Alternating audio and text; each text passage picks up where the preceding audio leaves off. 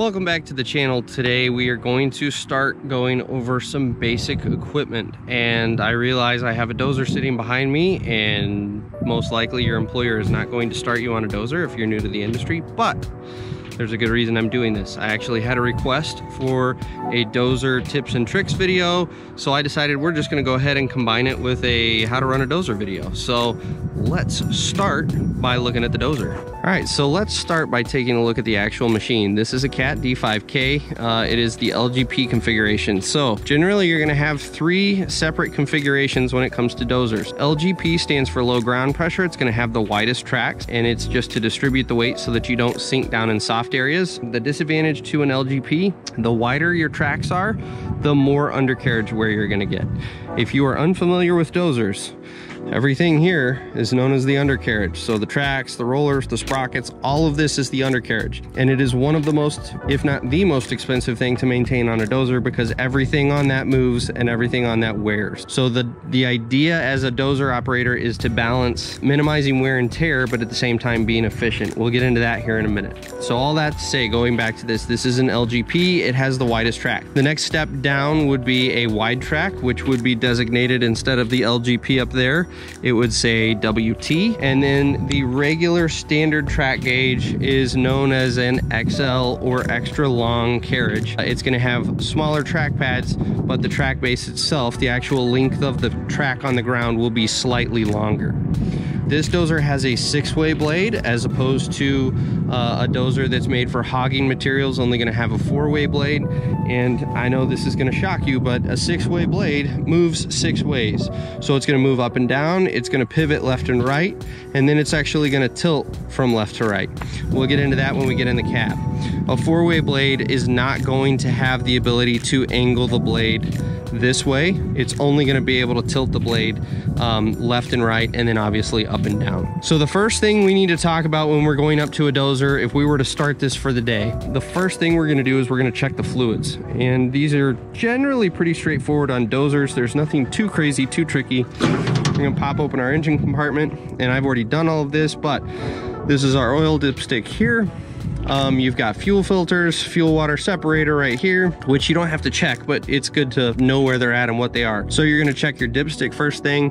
If you climb up on top, you'll see that there's the access point for the radiator to check the coolant level. The coolant level is fine.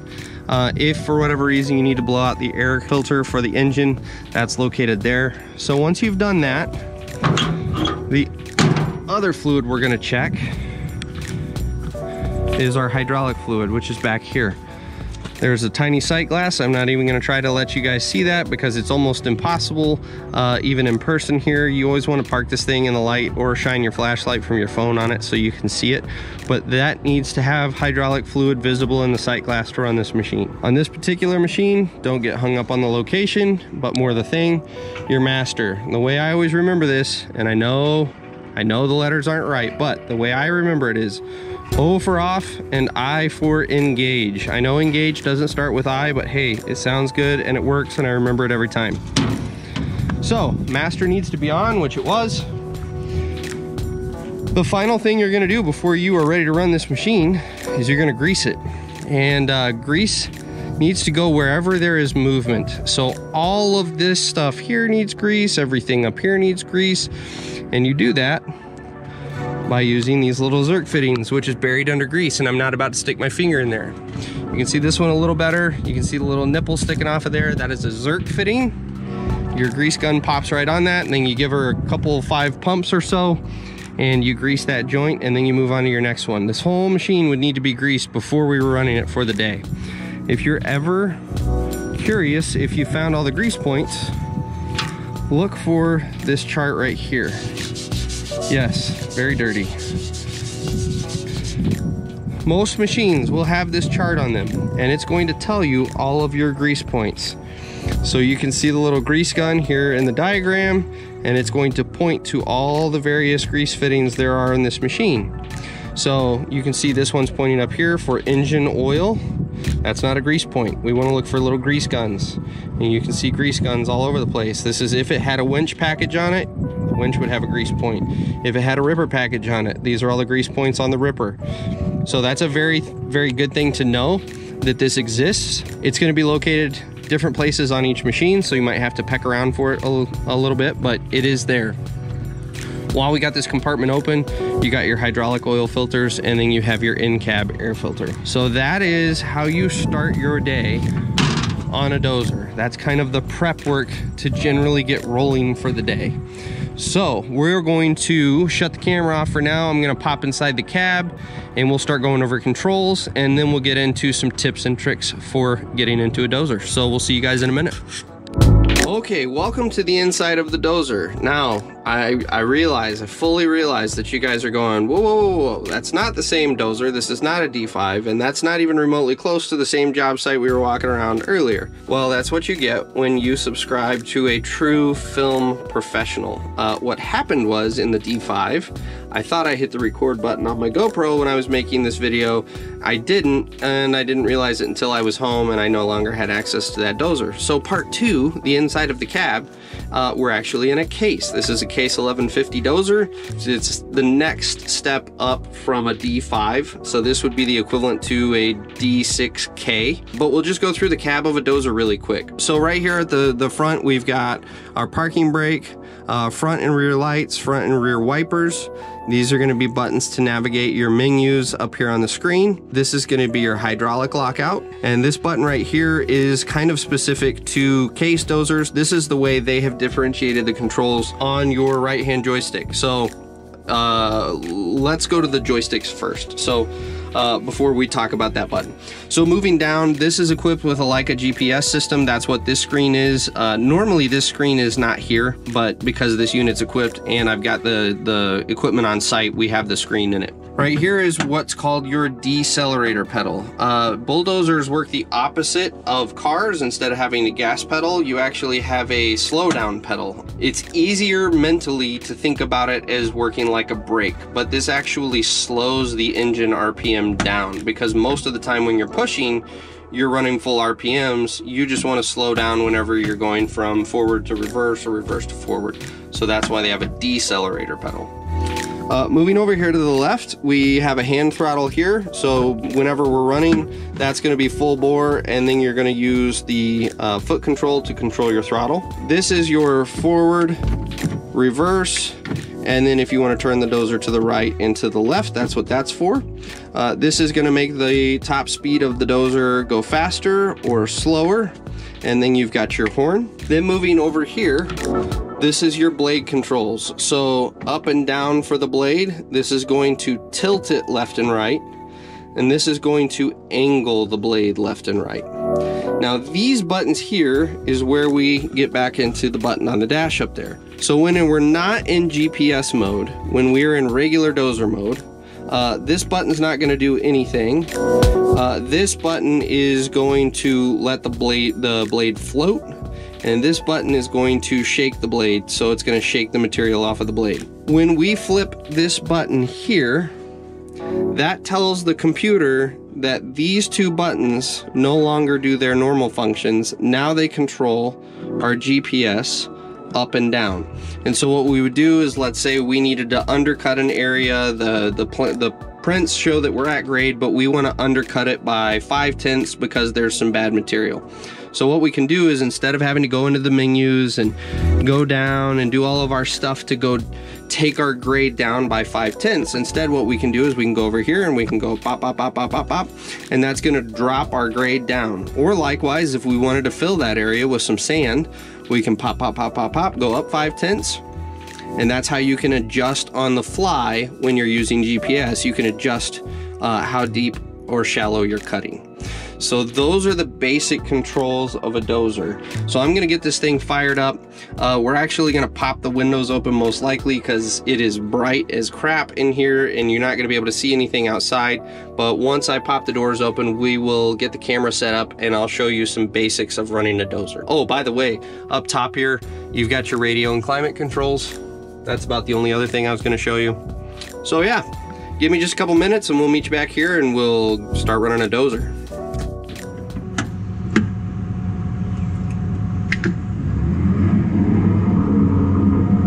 So I wanted to talk about just some kind of basics of running a dozer. Dozers are one of those things that you initially see them on a job site and you're like, you know, I bet that's a pretty easy machine to run, because you just set your blade height and you just go. And in reality, dozer is one of the hardest machines on the job to run, because you do it entirely by feel. One of the things you develop, and it just comes with seat time and everyone has to go through it, is you develop an ass level. You can figure out where a level is by what it feels like in your ass. And so one of the first things I'll tell you when you get into a dozer is find a spot that you know is level, and then go park that dozer up on that level spot and feel that in the seat. Get used to what it feels like when you're running level, because then you can start to feel when you're leaning off to the right or to the left, or when you're starting to run downhill, or when you're going uphill. That's all in your butt. That's where you're feeling that. That's where you're gauging what you're doing. And the only way to do that is to just spend a lot of time in the seat. So that's the number one thing I wanted to tell you. The second thing I'm going to tell you is, you're going to notice all dozer operators, this hand is pretty busy. And it's because if we were to just, let's do it, because we got a big backyard to work with here.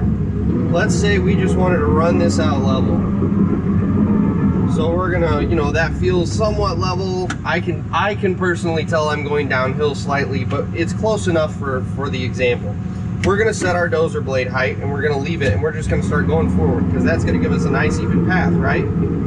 Well, what's happening is I'm cutting on this side, and now once my track falls into that cut, the machine starts to lean, which means the blade's gonna start digging more, which means the machine's gonna start leaning more. And you're seeing we're starting to dig pretty hard on this side, and we're barely even touching the ground on this side.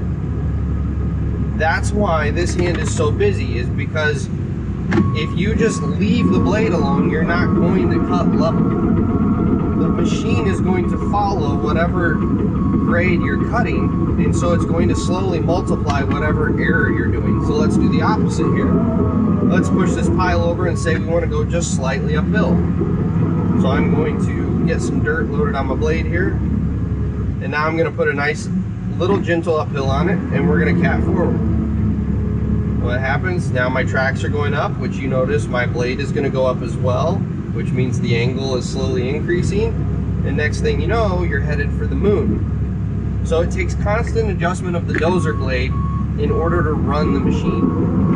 Every machine's a little different. They all will be a little slower or faster on the response. I like case when it comes to this machine size, because the competitor, which is the D6K, the K series was notorious for having super jittery, jumpy controls. And so instead of being able to do nice, smooth, fine grading movements, with that K, you barely touch it and the blade's just jumping all over the place, and it makes fine grading really difficult. You can do it, absolutely. It takes a lot of time and a lot of experience in that machine to get really good at it. So on dozers, you actually want the hydraulics to be just a little on the slower side, because instead of making really fast, jittery movements, which shows in the grade, you can make these nice, smooth adjustments, and the ground's going to undulate, and it's going to look very natural, and it's going to make for a much better experience on the dozer. So let's do some grading, and as things come up, I may talk you through them, I may not. We'll just kind of play it by ear. I got to get rolling on this job. So the goal on this job is I've got to move a bunch of this material around the side of the house here to backfill around this retaining wall. And so what I'm going to do is I'm going to angle my blade this way and kind of carry that dirt as I turn the corner. Because if I didn't angle my blade, it would all run off the side. And then once I straighten out, I'm going to angle that blade back where it's nice and straight. And I'm not doing a very good job right now because I'm concentrating on making a video instead of actually dozing. So I'm going to pay attention for a second here.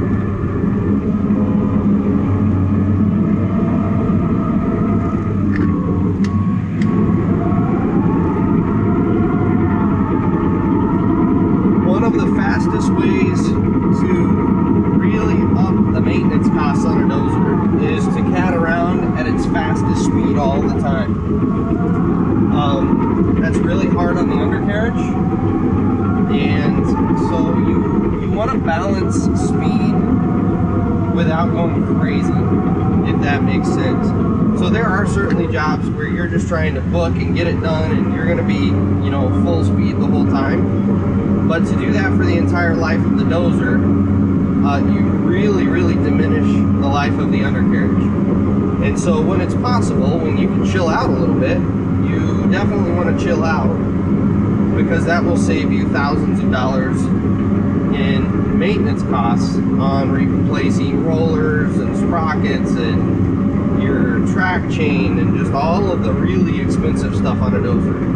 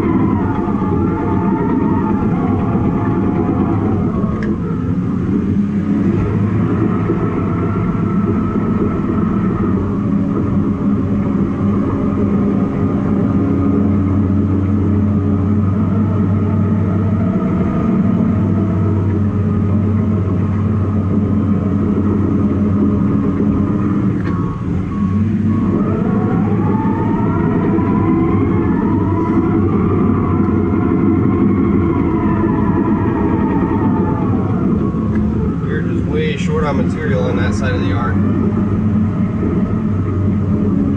going to have to get a little more aggressive.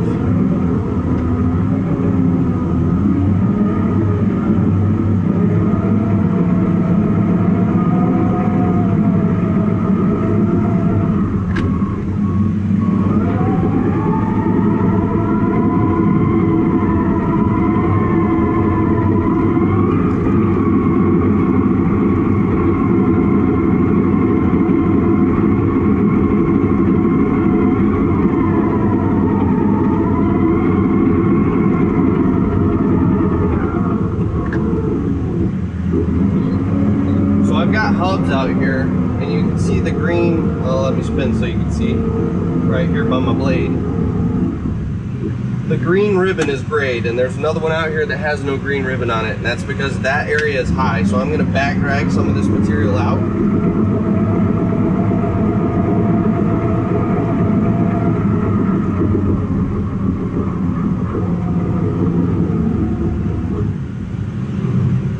There's another hub.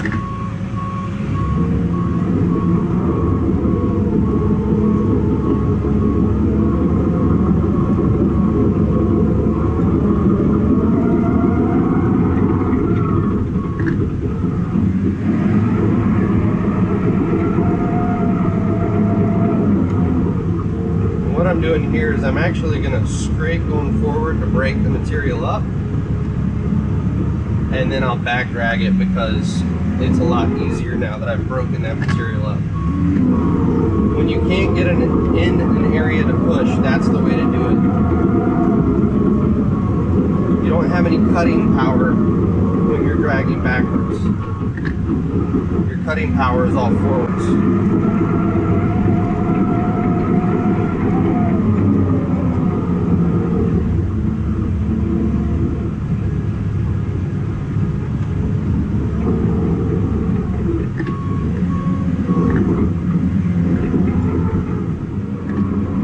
Now what I'm going to do is I have a general guide of where I need to be from an elevation standpoint. I know I'm high out here, so I'm going to start working that material over that way in the yard.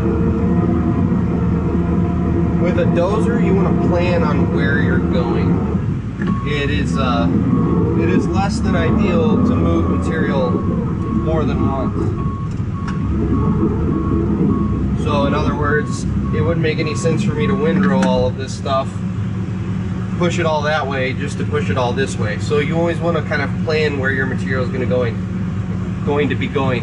And then also when you're using GPS, which we're not on this job, but when you're using GPS, that's the other reason you want to plan, is because if we have a cut over here and we have a low spot, a fill area over there, you want to generally windrow that material that way, and you're leaving nice clean passes where you start, and the material's getting pushed over into the fill area, and it saves you a ton of cleanup, having to come back and get windrows and everything. So you always want to kind of be strategic about, okay, where does this dirt need to end up when I'm done, and we're going to approach it from that way.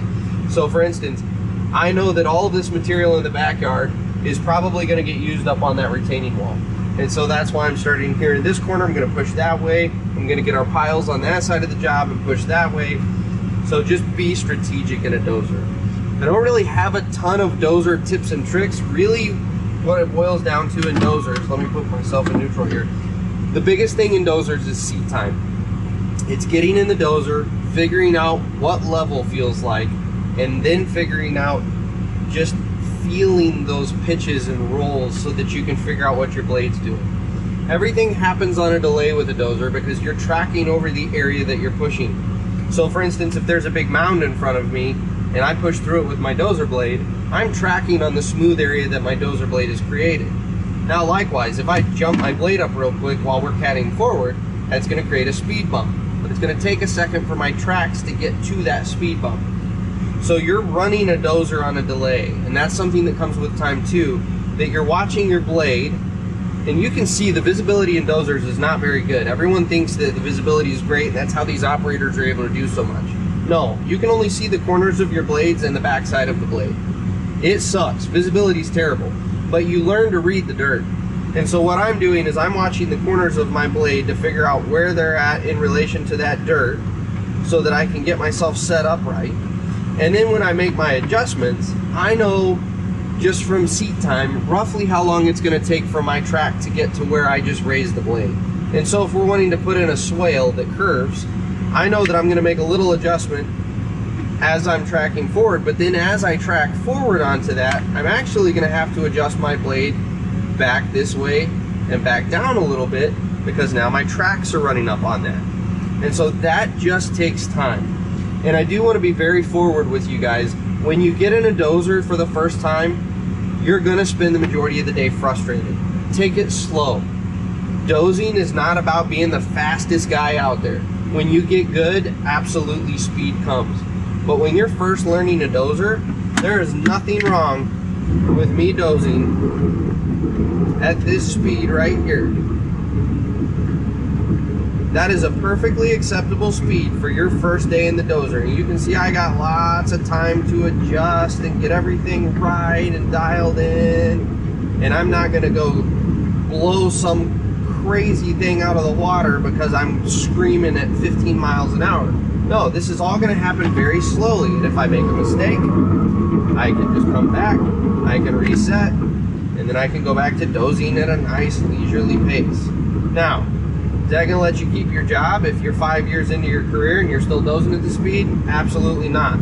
Is this an acceptable speed for some guy who's never been in a dozer before and learning? 100%. And if you have a contractor that disagrees with that, go find another employer. Dozers are just, it takes time and it takes patience. So don't get frustrated. That's my biggest piece of advice. Stick with it. It will come with time. And dozers are also one of those skills. It's kind of like riding a bicycle. You never forget how to ride a bicycle, but you're definitely better at it when it's fresh. And with a dozer, it's the same way. Like right now, this is my first time really running a dozer on a job in probably, 3 years, if I had to guess. And so I am rusty. I'm gonna have more hoopties. And when I say hoopty, you're gonna hear that term all the time when it comes to dozers. Hoopty is basically where you raise the blade up and then lower it down, and as your tracks go over it, you create these speed bumps because your blade is following that. I'm gonna have more hoopties than back when I was running this full time, every day, 5 years straight. That's just part of it. The skills get rusty and it takes some seat time to get that back.